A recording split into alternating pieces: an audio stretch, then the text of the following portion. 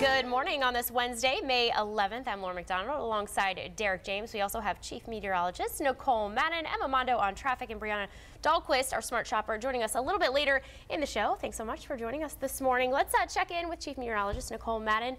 Weather's been pretty mild. The breeze yesterday was great. I have a friend getting married. She actually lives in Canada, coming home to Pittsburgh to get married this weekend. And she said, I need to know what the situation is on Saturday. Ooh, what time? What time's the wedding? It's not looking good. 4 o'clock. You know, the pregnant pause just said it all. Rain is good luck on the wedding. Right. It is. Way to start with the positive. It is. Good news first, right? Yes. Please, for the love of God, don't show her this video. Yeah. Do not. The last Yeah, thing that I'm a gonna bride. have to report No, back. you're gonna just be like, she wasn't sure. Just or Sure. just, She wasn't sure. What else could we do? We got to do something out there. You can't ruin It's this not woman's ruining day. anything. Yes, it is. Preparing her. I got married outside. You have to take that risk, you know. You know there's a chance. Yeah. So as long as she has a backup, Just she's say ready. that. There's a chance. There's a chance. There's always And a then chance. just be done with Here's it. the positive. It is looking a little better. It's not looking like a washout Saturday. Okay. So there is some positiveness. For 13 years on the Charmex School Board, Rhonda Cheek is stepping down. The District 1 representative made the announcement that she won't run for re-election at Tuesday's board meeting. Cheek says that she's faced harsh criticism while serving on the board, especially over the last year. She says the decision was difficult. Cheek's current term ends in December. I can say that Cheek joined the CMS board in 2009. Tuesday was the first board meeting since the district fired former Superintendent Ernest Winston. 6:05 and now to our watch on crime. Police in Conover are asking for your help to find a murder suspect. 48-year-old Donald Hodges is wanted in connection to the murder of Tanika Hodges. Police found her shot to death Thursday at a home on 2nd Street Southwest. Donald was last seen driving a black Nissan sedan. He's considered to be armed and dangerous. If you have any information, you're asked to call Conover Police. In Winston-Salem, in custody. A packaging company in Cabarrus County will soon bring 150 new jobs to the area. Governor Cooper made that announcement Tuesday. Max Solutions Incorporated is building a $27 million facility in Concord. The packaging company will take over an existing building on Derita Road. The company hopes to open the facility by the third quarter of this year. The average salary for those new jobs will start around $67,000 a year. A reminder, you can find more local stories for where you live at WCCVCharlotte.com. There you can also live stream all of our newscasts to your desktop, laptop, or the WCCV app. Nicole Madden for the latest on that. Obviously, wind is the big concern, and that's because of what's happening off the coast. Yeah, we have this upper level low here. So that Now back to you. Developing in South Carolina, 2 people are dead after a man kills and buries his girlfriend in their backyard. Police say the man died from a heart attack after burying the girlfriend. Will Rue talked to the woman's twin sister, who says her family didn't see it coming. At 102 Tank, I'm going to have to learn to live with that. Rising time is 6:11. Still ahead, a man is accused of killing his mother to inherit a $7 million fortune. Plus, an actor glues himself to a Starbucks counter in protest for the extra charge for plant-based milk. And in viral videos, a movie theater worker reveals a trick to getting the right amount of popcorn, why those sizes aren't always what they seem.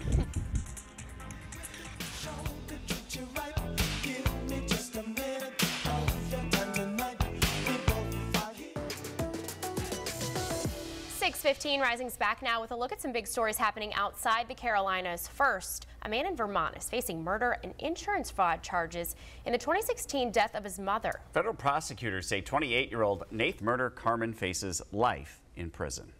In Arizona, a new video shows a road rage incident involving a gun. Police say it happened Saturday. The victim, a 26-year-old man, admits he cut off another driver before he noticed a black Durango swerving into his lane.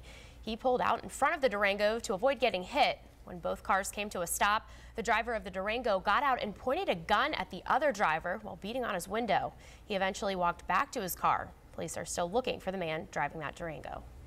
Actor milk options. All right, just about 6:17. Let's check back in with Chief Meteorologist Nicole Madden. All right, Nicole, I'm all ears because you said you're going to break down the chances for rain this weekend. Yep, I am. Now back to you.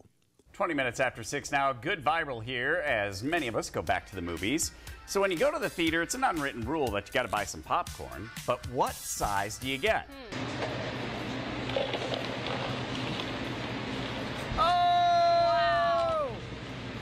Your total is $8.44. This is the same size as a junior. Yep. I always get the big refillable one. What about you? I usually just get the small, but I also bring the sweet snacks. Okay. You bring the candy in to mix with it? What's your mix in? Oh, peanut M&Ms. Okay, With the nice. popcorn, for sure. Milk Duds here. The movie theater inflation and the airport inflation when it comes to food, insane. So that's why you do the refillable, and a lot of the places, because I got the wife and kids with me, as I say, hey, do you have the little kid containers? Right. And then as soon as we sit down, pour them out, eat fast, and then Rationing it out. I do, and then what I do is I go back and get it refilled right away. Hey, smart. Get your money's worth, and then I don't miss any of the movie, because that's the worst when the popcorn's out and you got to do that. So I get those little containers, and a little for you, little for you, little for you. Eat a bunch during the previews. Run, get the refill, still back in the seat for the open. Got the whole system. You need to make a TikTok on that. Show everybody your secret. I should do that. That's Yeah, a good you should. idea. All right, your time right now is 6:22. Ahead on Rising, we're going to get you updated on all the latest news, a check on your weather-wise forecast and traffic. But first, here's WCCB's Jamie Tucker with what's next in today's What the Tech. At the Big Tech. 26, rising back with a live look at Waynesville. Good morning to you there in Haywood County. This is Mountain View Credit Union, courtesy of resortcams.com, the camera there. 48 degrees, your full weather-wise forecast and traffic coming your way here at 6:30. Microsoft, Apple, and Google are working on ways to eliminate one of our biggest headaches, online passwords. They're working on ways for users to be able to log in other ways. Yeah, WCCB's Jamie Tucker shows us how to pick hard-to-guess passwords that are easy to remember. Biggest challenges we face in our online lives, and it works. That's What the Tech. I'm Jamie Tucker. I love you, Jamie, but no. My brain is like ready to explode after that. I get what he's saying, but like it would take me I know, 5 minutes even with to this just figure show, it out. WCCB NR tilde hashtag 18.5 on Rising at 6:30. An assistant football coach at Butler High School recovering after getting a heart transplant. Plus, a North Carolina bus driver being hailed a hero after swerving to avoid gunshots in the middle of a route.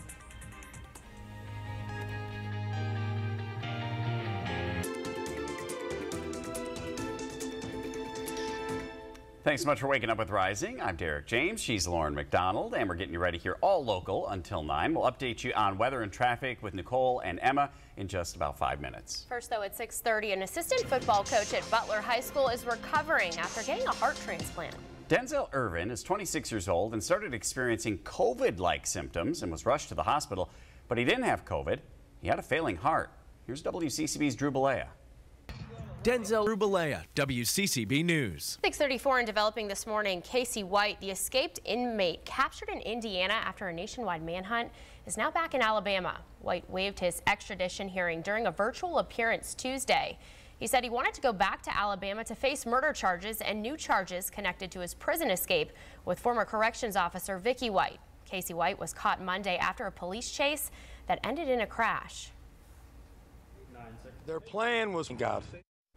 Police say Vicky White died Monday after shooting herself following that crash. Police believe she was the mastermind behind the escape plan. Casey White is set to stand trial on capital murder charges later this summer. Another jump. President Biden says tackling inflation is his top priority. On Tuesday, the president highlighted plans to lower energy and prescription prices, raise taxes on corporations, and ease supply chain issues. Inflation surged to a 4-decade high in March. The government will release inflation data from last month later today. A North Carolina bus driver being called a hero after swerving to avoid gunshots Monday afternoon. Eric Miller reports on the shooting and the charges parents and city leaders want to see. In Durham, all our bloops, all that stuff lives there too. Oh yeah, and if you download the app, there's a weather one. Yes. You can get real-time updates, and it's more reliable than the one that you check on your phone. Right, It comes with it. Right? It is. Never as accurate as the one that you put out. Right, yeah, because we're actually forecasting there. So you are going to get that updated view, not just going to be an algorithm from your phone. So 41, one designer has taken distressed fashion to the next level. Later in Morning Brew, the new sneakers that look very old, where you can get a pair. and how much they're going to cost. Donate the money to charity if you're thinking about buying those. Come on. Apple says it's putting an end to the iPod after more than 20 years.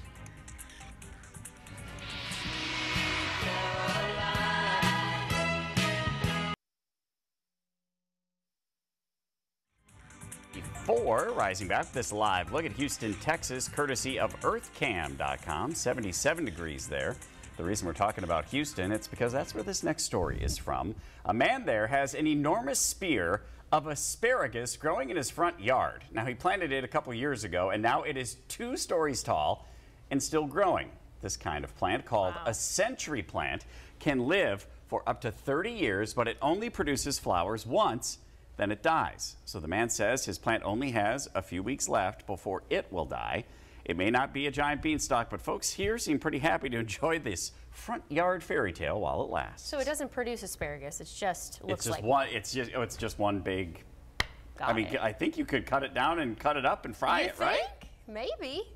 I mean, give it a shot. I would probably check on that first. Don't want to poison yourself. Your pee would smell something fierce. Hey, did you know 50% of people have that problem and 50% don't? It's one or the other. Well, I pretty much gave away well, where I I'm fall the in same that as you, 50-50. so I don't know. Maybe Nicole and Emma don't have the problem. If you like chocolate and coffee, Starbucks. Listen to music. Started to lose popularity, of course, as smartphones took over. Now, Apple says its newest iPod Touch will be the final iteration of the device.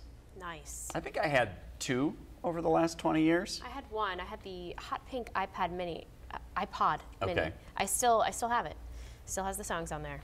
And I still have the charger. What kind of tunes are on there? All kinds of strange things. Yeah, I'll have to bring it in one day. Yeah, we should do that. Kind of do a little curated list of what was on your iPod. I think that they're going to be worth something one day, though, because if they're discontinuing them, it'll be an antique one day. All right, 6:47. Give it to your grandkids, yeah. Let's check in with Chief Meteorologist Nicole Madden for a look at your weatherwise forecast. I'm handing down this iPod. You're going to pull it out like the record player. Back in my day. There is this gal named Britney Spears. Now, back to you. Rising time 6:50. If you were born before 1990. Way before. Right. I think Emma probably is the only one, right? Nicole, were you born before 19? Yes, I sure was. Yeah, she was. It's the meme of this famous dancing baby in a diaper. You've probably seen it. Coming up next in your morning brew, how old that meme is, plus the ones we use the most. And later on Rising at 7, introducing you to Thor in the Auger and Auger Doghouse. With CMPD Animal Care and Control, Nicole will share his story and how you can get him.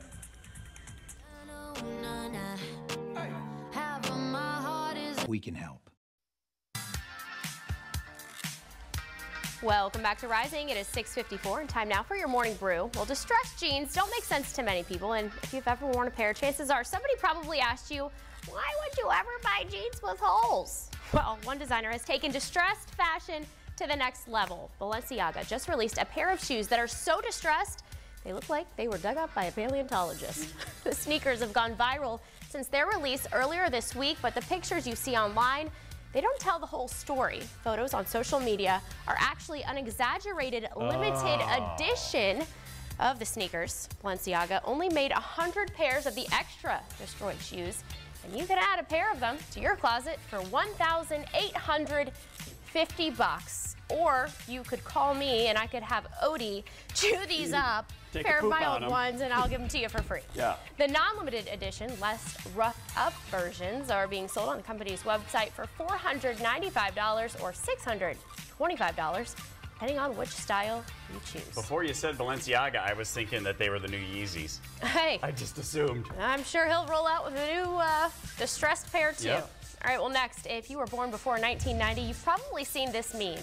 The famous dancing baby in a diaper. It's one of the internet's earliest memes to go viral. This strange yet sassy dancing baby was first spread via email. Isn't that weird how we used to send memes? In 1996, it made news around the United States and was even seen on an episode of Ally McBeal. Yes, the ooga chaka, ooga, ooga, ooga chaka, ooga, ooga. There you go.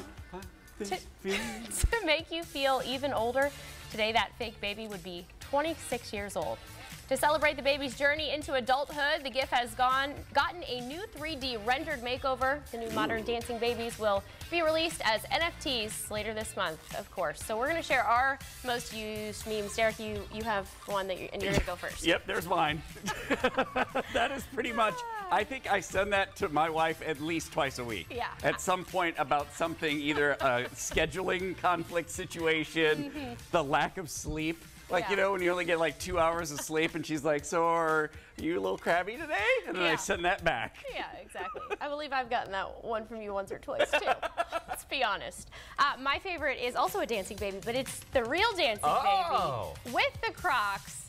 Check out those moves. I just send that all the time. I don't know that one. Bad day. Really? Yeah. That's one of my favorites. All right. Hey, don't forget to follow us on Facebook, Twitter, and Instagram. Well, it says a lot, though, because I connected with the one from 1996 way more than anything else. All right, let's get a check of our weather-wise forecast now with Chief Meteorologist Nicole Madden. Hopefully it's not that fire scene. Everything is fine. Yeah. We are everything. That's your latest weather-wise 7-day. Back to you guys. Nicole, thank you. 6:58 coming up on Rising at 7. After 13 years, the Charlotte-Mecklenburg School Board, the District 1 representative, stepping down. And at 7:30, it's a national day that we can all participate in today, especially if you're missing out on the gym, maybe skipping the gym. Sorry, Jay Johnson. How you can celebrate eating whatever you want.